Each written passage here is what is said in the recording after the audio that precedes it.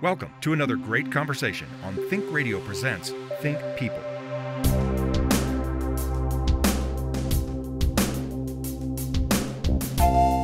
Think People is made possible in part by support from the Community Foundation of the Gunnison Valley. To learn how you can make a difference, visit cfgv.org. The Community Foundation, we're here for good.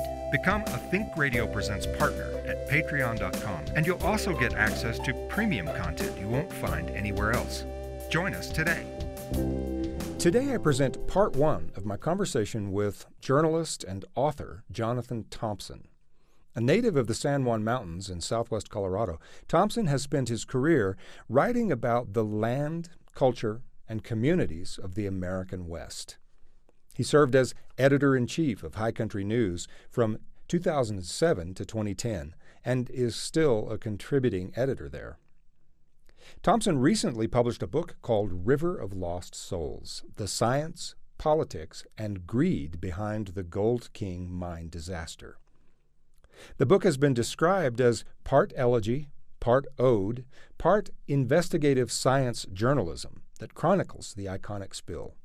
In 2015, it turned the Animas River in southwest Colorado orange and galvanized public awareness about legacy mines that are scattered throughout the West to this day.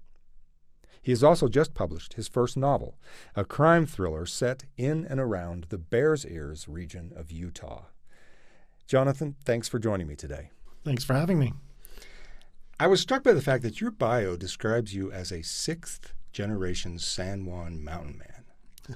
And, you know, if I do the math, that means that one of your ancestors had to be like one of the first people over the divide.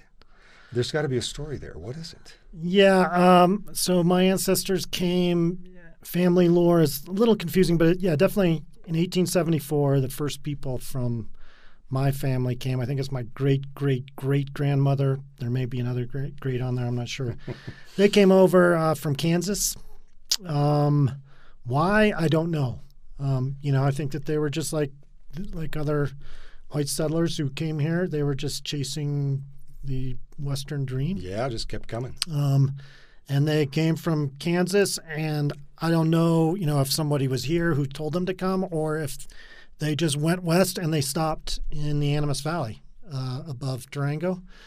And they were among the first kind of wave of settlers, I would say, although there was kind of a group, this guy Charles Baker, he led a group of white people in from the Denver area. They had been part of the gold rush in Denver, the 1859 gold rush, and he thought, I wonder if there's something down there. And he must have come through, pretty close through Gunnison because he came in from the north and dropped down into Silverton. And he actually tried to kind of spawn a gold rush there in 1860 and 1861, and it didn't really work. Why not? Well, for one thing, this was still strongly Ute territory as well as Navajo kind of territory, and they were not happy with him being there, and so they would raid his town, and people had a hard time. And then, I just don't think that the gold people weren't finding what he promised, and it was super remote life, and then the Civil War kind of started heating up, and so a lot of them went back to fight in the Civil War. So it wasn't until about 1870 or so that the next wave came in to that area. Yeah, and had more luck. Right. Then they settled. So yeah, definitely my ancestors were among the first kind of white settlers to come in. They were kind of, in that first wave. Yeah. Well, and you've already used a word that I was coming to next, and that is this part of the country is extremely remote. It's extremely rugged. The San Juan Mountains sit at the southwest corner of Colorado, but wow, it's hard to find a more rugged, forbidding, sort of opposing landscape. Yeah. Why did anyone ever settle there? How could you come from Kansas and get there and say, oh, this is it? Yeah, well, the Durango area, which is where they settled, so they settled down in the valley there. It's actually pretty hospitable, I would say. And, I think evidence of that is the fact that there was, before they came, there had been 10,000 years of human occupation in that area. The Pueblo people were there, and before that, the Archaic people and Paleo people. So it's not inhospitable there. Of course, if you go a little bit north, then you end up in Silverton, which I lived there for 10 years, and it is inhospitable. Yeah. It's that's crazy. That it's really crazy that people live there. And actually, in 1874, that same year, the USGS did one of their surveys of the San Juan Mountains, the Hayden survey, and at that time Silverton was just getting started. It was just founded in 1874. And this guy who was with them, his name was Franklin Rhoda, and he was very sort of poetic. He's a great writer, and he chronicled the whole adventure, which was this crazy peak bagging adventure of the San Juans. Like they climbed all the biggest peaks. And he looked down at Silverton and said, "This isn't going to last. There's no coal nearby. It's cold.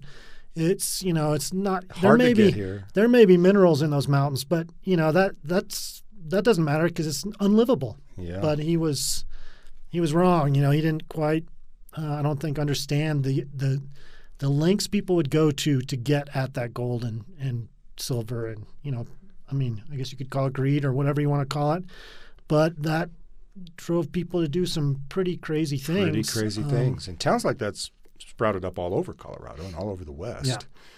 Yeah.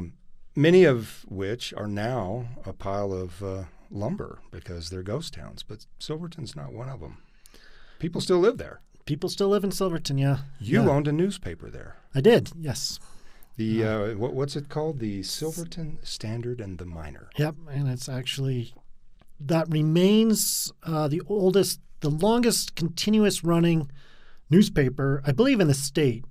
Oh no, actually, maybe the Saguache one's older, but it's definitely the longest running business on the west slope of Colorado. Wow. And they have published weekly every week since, I think, July 1876 or 1874. Anyway, it was back then, and they have never missed an issue. Which is saying something, because you would think even a heavy snowfall could cause them to go home and sleep it off for a week and miss an issue, but no. So I can see in 1876, the news was about gold. It was about mining. Mm-hmm. What about 1996? I mean, what does a paper like the Silverton Standard report on? Yeah, that's a good question. Well, in Silverton, as is probably the case in Gunnison and Crested Butte and other mountain towns, politics are a big part of life.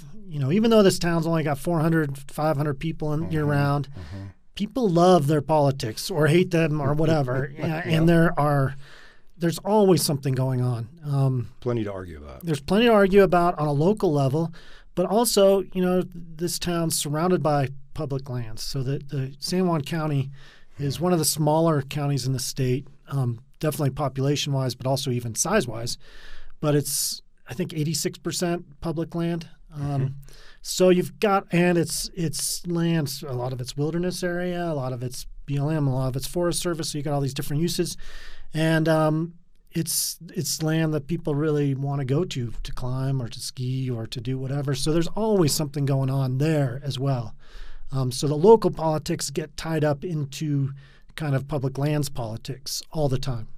And not too long after I got there, there was a proposal to build a ski area, which was huge, and now that ski area is up and running, Silverton Mountain Ski Area. It's been up there for almost 20 years now, 18 years, I think. So there's always something to write about.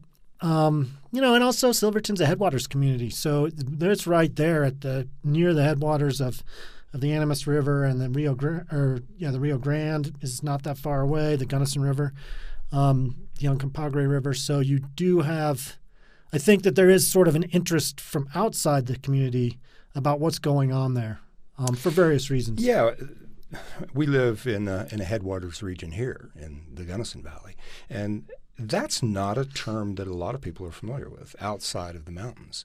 When you say a place is a headwaters community, what does that mean to you? One thing it means is that what happens there influences what happens downstream. All the way. all the way, and I think that probably the best example of that that was very visible was the Gold King mine blowout in 2015, where something that happened in Silverton and something that happened as a result of over 100 years of history at this mine, as well as more recent politics in Silverton regarding whether to be designated a Superfund site, that kind of thing. How that kind of resulted in this mine blowing out and contaminating the river, turning it orange for well over 100 miles downstream. Sure. And just wreaking havoc that still, hasn't resolved itself. It's still unsettled. And so the color orange then became sort of emblematic of it's important what happens in headwaters communities. Right. And so that brings us to the next phase of our conversation, really, because you've written a book about this, River of Lost Souls. Why did you pick that title? I want to start there because that is such a evocative and provocative title. What's behind that? So the Animas River, the original name the original name given to it by a Spanish person who were the first European explorers to come through there. This guy Rivera in 1765 came through, and he looked at it, and for some reason he decided it should be the Rio de las Animas, which is the River of Souls, or possibly a River of Soul. No one really knows exactly why. And his diaries, unfortunately, are ridiculously sparse. I mean, he doesn't really get all flowery or very descriptive. So he just says he looked at the river and he called it that. Over time, for some reason, people started calling it the River of Lost Souls. They created a story that Rivera had actually lost some men or some horses or something in there, and that's why he called it Rio de las Animas Perdidas, River of Lost Souls. That wasn't true. We have for a long time, nobody had read his diaries because they were lost, but later his diaries became available, and we could see that he didn't name it that. But by that time, that name had stuck, River of Lost Souls. And you see that like in the 1880s, the first mention in about the 1880s. And then it just sticks. And so when I was growing up, that's what we called it. That's what my grandmother called it, and she would say stuff like, don't get too close to the river. If you fall in, you'll be one of those lost souls, or that kind of thing. So it's it fit, because of that, but also because it just kind of fit the topic and the subject matter. Well, yeah, that's why I pointed out is that it could hardly have been a better fit in some ways, and has multiple layers. But let's start with what actually happened there at the Gold King. Because look, it's 2019. How many dozens of news cycles have passed between that disaster and where we are today? It's sort of fallen off the radar in some ways. As you say, it's still ongoing, but nobody knows that. Not really. Yeah. So give us the sort of the elevator version of the history. What happened at the Gold King, and why is it important that we still pay attention? Well, I guess I'll start with what happened that day. That, it was an August day. There were EPA contractors up there working on this mine, and I'll get to why in a minute. But they were working on this mine to figure out how to clean it up. It had become a big polluter. It was draining a lot of polluted water. And they were messing around with it, and they did not quite realize that there had been a ceiling collapse in the mine, and that had created sort of a dam, and that was holding this 3 million gallons of water back. And when they started digging around with their front-end loader, which probably wasn't a very smart thing to do, it burst out, and 3 million gallons of water came flooding down across the mine waste dump, which then took huge amounts of that with it and went down Cement Creek into Silverton and into the Animas River. And it was August. The Animas River was low, and it was green, it was this clear, and it immediately turned this horrible orange color. And it took a long time for it to get to Durango. It took about 24 hours or more for it to get to Durango. But by that time, everybody knew it was coming, and there was this immense anticipation. And so people were standing on bridges and and waiting, for this thing to come. And they didn't really know what it was at that point. It wasn't very clear what was going on. And so, but it made this incredibly visual kind of spectacle because from above, you've got the river. It snakes along like this, in these oxbows, and it moves really slowly.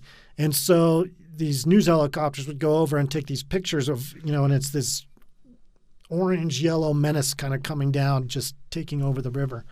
Very slowly. Very slowly, yeah. And, there was basically sort of a panic because, nobody really knew what it was. And so they shut down all the water intakes. They shut down the rafting industry. They would not allow people to go into the river. Everybody who was irrigating crops out of the river had to shut down their ditches. And that was true all the way down basically to Lake Powell. And so in Durango, it was a big deal because the river runs right through town, and the river has become sort of an anchor for the town. This big it's a green space. It's accessible. You can go down, public access everywhere. People kayak. I mean, on any summer day, you can watch, and there's hundreds and hundreds of people on that river, paddleboarding or rafting or what have you. On that day, there was nobody. It was just empty and desolate, strange seeing. But so there was definitely an emotional connection in Durango.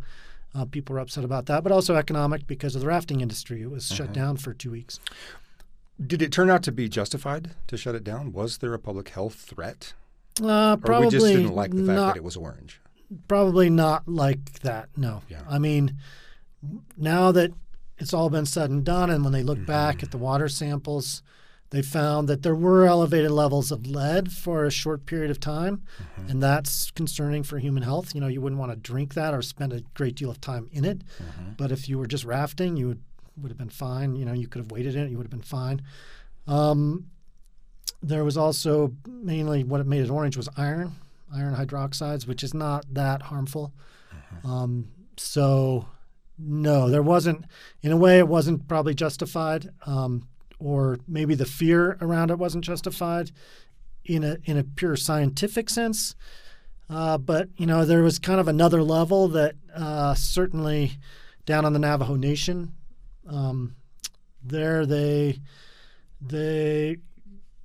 again, they weren't really sure what it was. Nobody knew at first what was going on exactly. And so they just saw their river turn orange, and it was, I think they had a deeper connection with the river even, more of a spiritual one. A lot of them did. And so it was more alarming to them. And they did not want to put that water, no matter what the scientists said, they did not want to put that water on their fields. So a lot of fields went, died or and actually I went down to Shiprock a year ago and had a panel discussion with a bunch of at one of the Shiprock chapter house down there, and there were still Navajo farmers who would not put the water on their field. They will still not water their crops. Their fields are fallow because they don't trust it, and they wanted assurance, but they don't necessarily trust the scientists or the EPA. The EPA is coming and saying, hey, it's fine. It's just like it was before. But that's another problem. Well, and that's a great problem to pick up and talk about because it really is one of the casualties of how we've managed mining waste in the western United States, because this is not limited to the San Juan Mountains. There are situations like this brewing all over the place. And if you had to point to one thing that has been eroded the most, I think it might be trust. Is that your experience and what you have seen happen here? Yeah, I mean, I think, yes, for sure. I mean, I think trust, one of the things that the Gold King spill did is, so it was one big blowout that happened in one day, in a very short term. That water, had the ceiling not collapsed in that mine, that water would have just been flowing right out of the mine into the creek. Which it had every been doing day. For a long time, right? Right. And it still does out of other mines. And it would have run straight into the creek. And so you would have had the equivalent of a Gold King spill every week or so rather than all in one blast. And that had been going on for a long time. And, basically for 100 years because these mines have been draining for that long. And so one of the things that the Gold King blowout did was to bring that up and bring that into the public eye. And that's a good thing. But another thing it did was people said, wait, why didn't we know about this? If this was happening already, no one told us, we didn't know about it. And because you described the water as that was coming out of the mine as polluted. What sorts of things are in it? Well, it's the technical term for it is acid mine drainage, and it happens pretty much anywhere where you dig a mine into a mountain with a lot of pyrite in it, which is just iron sulfide, and essentially metal mining areas are almost always like that's one of the kind of prerequisites for metal mining areas. So when you dig a hole in there, what happens is that the first thing happens is that the groundwater hydrology is hijacked by the mine because the water is going to, to not humanize water, but it's going to seek the path of least resistance, right? So you got this water trickling through and it sees this really easy way to get out and it gets drawn to the mine. So then you got a bunch of water in there and you got your iron pyrite. And also when you built the mine, you introduced oxygen into it. And what you do is you end up getting a chemical reaction that leads to sulfuric acid, creation of sulfuric acid. And so because the water becomes very acidic, basically like lemon juice or something like that. Sometimes it's acidic as battery acid, depending on where you are. And then it dissolves the metals that are naturally occurring. So you get metals like cadmium or lead or, if you're in certain areas, mercury, aluminum, zinc, you name it, that all gets dissolved. And so then you have this soup, this water coming out that is basically, it's toxic to fish for sure and to humans if they were to consume enough of it. And it's acidic. And so then it just runs into the creek. And lodges in the sediment. Yep, lodges in the sediment. In the ecosystem for as far down as the water flows. Yep. And it gets diluted as it goes down. And so, but certainly in the Animas River, you could see the effects of that in the fish. And the way you could see the effects was this weird thing is for a long time, the Clean Water Act required the operating miners to clean up their acid mine drainage. It's to treat it with a water treatment plant at the mouth of the mine. So it'd come out, they treat it, they pour it in. The big mine that was up there, it went out of business in 1992. It kept treating the water, though, while it did cleanup. Eventually, it sold its water treatment plant to another guy. That guy went broke. The water treatment plant shut down. And between the time that the water treatment plant shut down and the next fish survey, the number of fish downstream, like as far as like 30 or 40 miles downstream, plummeted dramatically, as did the number of species of fish. At one point down above Durango, there had been like 5 species of fish, and there was, a certain amount per mile that they had found. And when they did the next count a few years after that water treatment plant shut down, they found only like 2 species of fish, and there were very few of them. And that was probably 40 miles downstream. So the science does not allow us to say, don't worry about it. This water comes out of the mountain like this all the time. No. The fact is, these are extraordinary situations that require mitigation. That's correct. And the complicated thing is that there are natural springs that are acidic. There is when water runs across these rocks, like when you go over Red Mountain Pass, you see the orange and red rocks. When water runs over those, they're going to pick up some iron and it's going to go into the water. But mining, so the water was never it was never perfectly pure. But once you bring mining in, you exacerbate that. And when you think of how many probably hundreds of miles of tunnels there are in the San Juan Mountains around Silverton alone. It's just this veritable acid mine drainage factory that's spewing stuff out every day after day after day. And so, I think,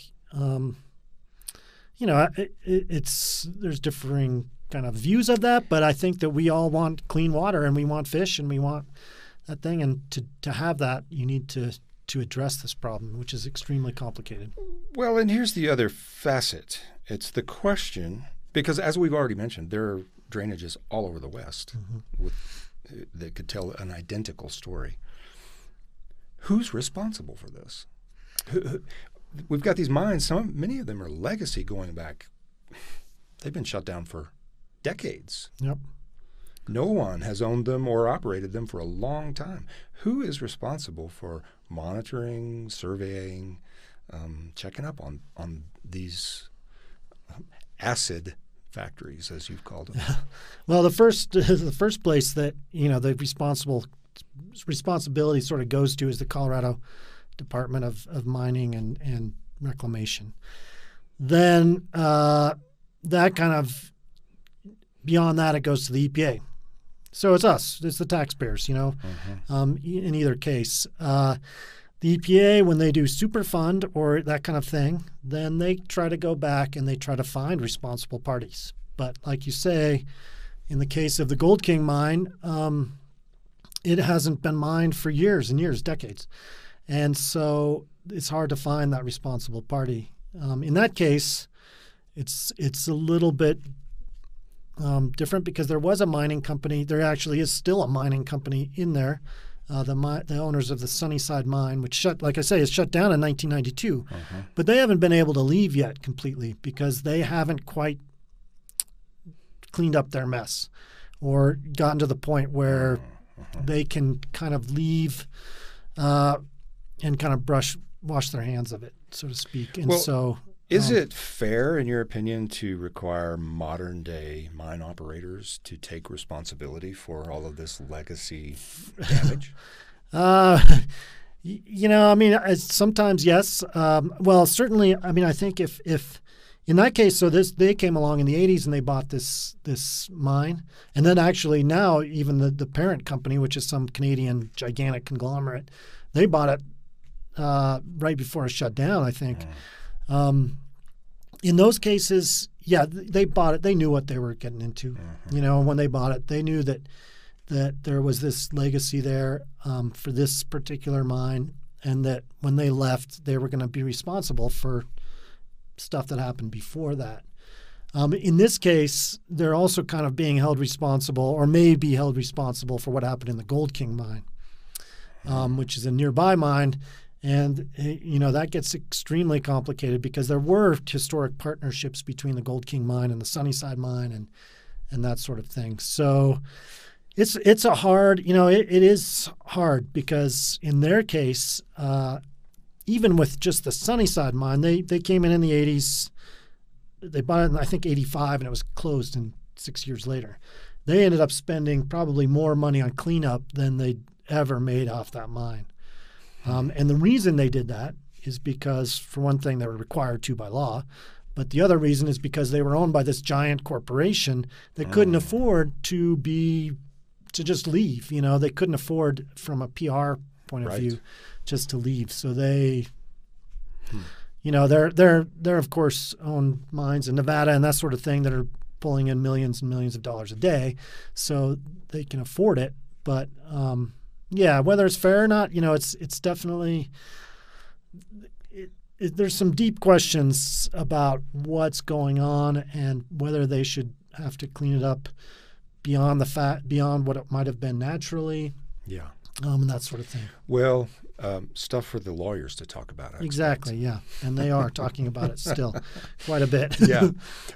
Before we move on from Gold King, because there's more to talk about with you and your writing and your sort of career in the West, I want to ask, what makes you say that the Gold King situation is not yet resolved?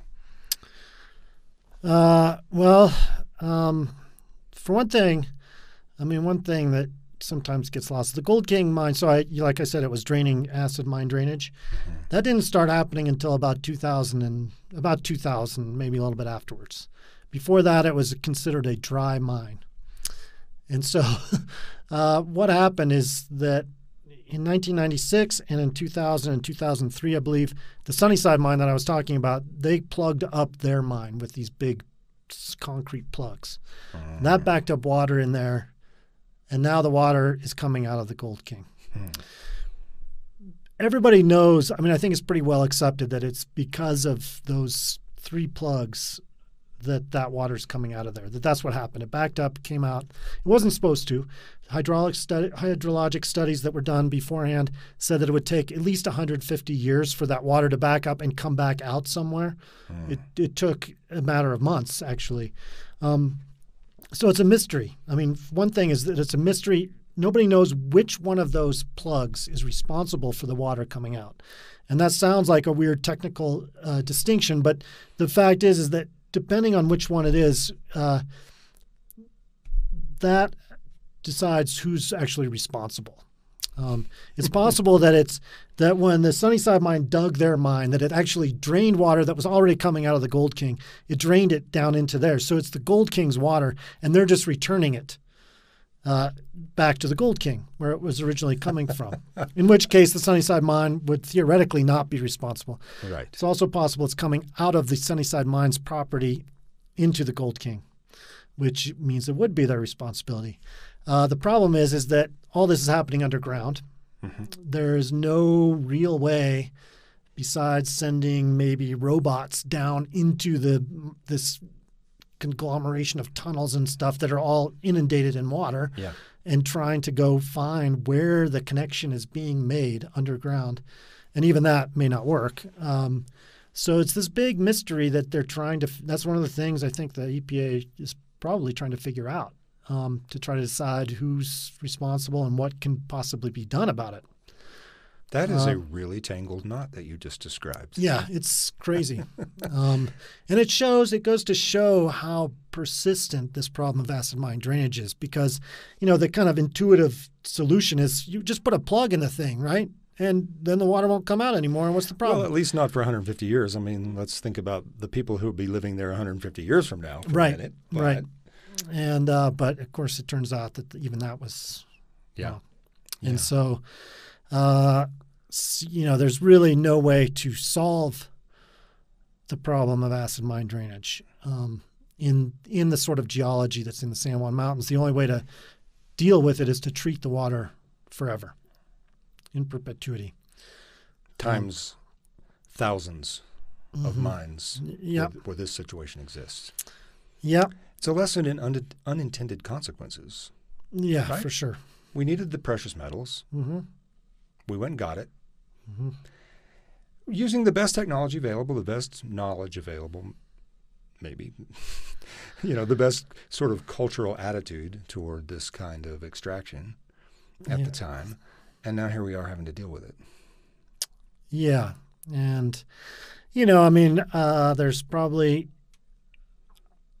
I think knowledge-wise, I think they knew, certainly the mining engineers knew that there was going to be a long-term impact, that this wasn't going to be no problem at all, just because you couldn't see the mines, because they're underground. I think they knew, but they didn't care, and they weren't forced to care because the government, there was no regulatory agency really for a long time to make them do anything. And the mining law, the 1872 mining law, continues to be in place and doesn't really provide kind of remedies for this sort of thing. So, it still allows you to go and stake a claim on public land, to mine it, and to do it royalty-free. There's no royalties on federal minerals, of hard rock minerals. So there's no way to, for example, create a fund that would help with these cleanups. So if they would have done that in the first place, if they would have done like they do with oil and gas maybe, where they're taking 12% of the take, if the federal government would have done that, then now there would be this huge fund, perhaps, if they would have saved it, for cleanup. But instead, the taxpayer's on the hook. So Well, are we making progress toward dealing with that? Changing the Mining Act, perhaps, or amending it in some way? Sometimes it seems like it. I think the Gold King spill was a big catalyst to renew the efforts to reform it. So far, it hasn't happened. I don't think it probably will happen under our current Congress or our current administration. But it's certainly in the public eye, I think that there is a feeling that there is a need to do something about this. And So eventually, yeah. Well, that's step one. Yeah. Think Radio Presents is a production of Alan Morris Media. The show's producer is Isa Forrest. Associate producer, Aaron Lewis. Thanks for listening. Become a Think Radio Presents partner at patreon.com, and you'll also get access to premium content you won't find anywhere else.